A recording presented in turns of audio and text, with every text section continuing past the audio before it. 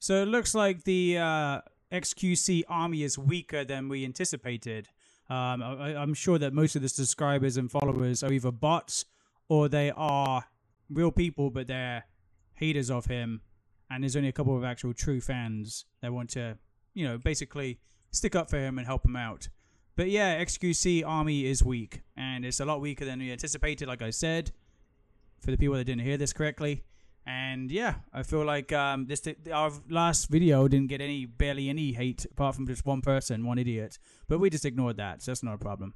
All right, people, I'll talk to you guys in the next one. And let me know in the comment section who you want me to react to next. Which creator, which streamer, which video person.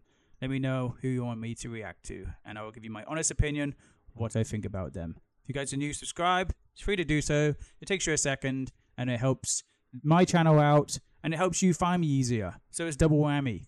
See you guys later. Bye-bye-bye.